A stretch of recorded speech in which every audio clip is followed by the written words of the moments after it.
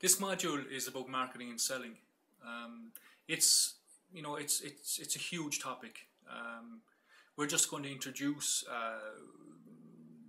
some of it here today, and hopefully this part of the site, this part of the program, is going to build up over the coming months and hopefully years as people put in their various inputs to in terms of how to market, how to promote, how to create brand, techniques for selling, techniques for lead generation.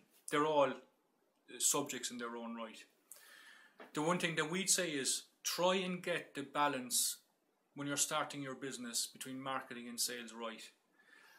We've had a very vibrant debate going on the site for the last 6 to 8 months on the balance between doing too much marketing and not doing enough selling, or doing too much selling and not doing enough marketing.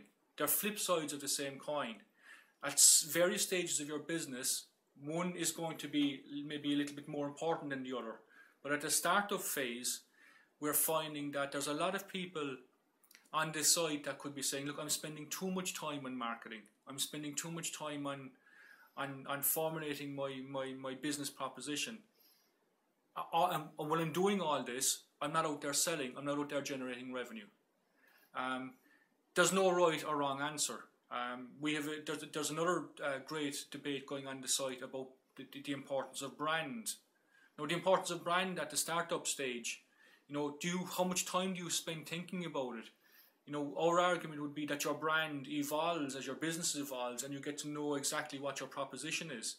And ultimately, your brand is what your customers and your stakeholders think of what you're doing, rather than you trying to formulate it and pitch it and position it at the start. The other thing that you need to think about when you're starting your business is, what are my own particular skills? We have people who are product people who are great at starting businesses with great products, but may not necessarily be great at getting out there and marketing, promoting and selling them. A lot of those businesses fail because the guy that started the business didn't recognize the importance of the selling skills that he didn't have, so he didn't compensate for it. We also have a situation where there are people who have great ideas and put together wonderful business propositions and just hire the wrong people. They don't hire really good salespeople because they just don't understand what the skills are required in hiring those staff. So there's a whole range of things that you need to think about when you're getting the sales and marketing side of your business right. And I would slightly disagree with Fanon, because I don't think, and I'm a marketeer myself, I think the issue at startup is only about selling. It is only about prospecting, making the phone calls, starting the appointments, and start selling your product. Marketing will follow after it, and that's graft. So you need to build your sales pipeline. You need to do your scripting. You need to make the phone call. So if you know that you need 5 appointments in a week, you know that you need to make 20 phone calls. And it's literally just graft and graft all the time. And the focus should, in my view, only about selling. I'm not disagreeing with that. But as I said, it is about getting the balance right. And again, I suppose you have to ask yourself 2 questions that again appeared on the site, which might crystallize this debate for you. And there was one question appeared, and at the very start of when we launched this, whereas if I had 2,000 quid, I was down to my last 2,000 quid.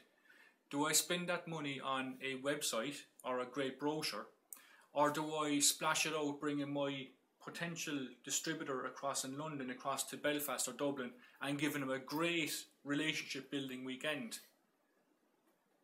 Or the other question that might crystallise this for you is, I can afford to hire one member of staff. Do I hire a salesperson or do I hire a marketing person in order to drive the front office of my business forward? We're not going to give you the answers, but these are the kind of things that are being discussed and debated on Small Business Can. There probably is no right or wrong answer, but what it does is you have to start thinking about these things as you start your business.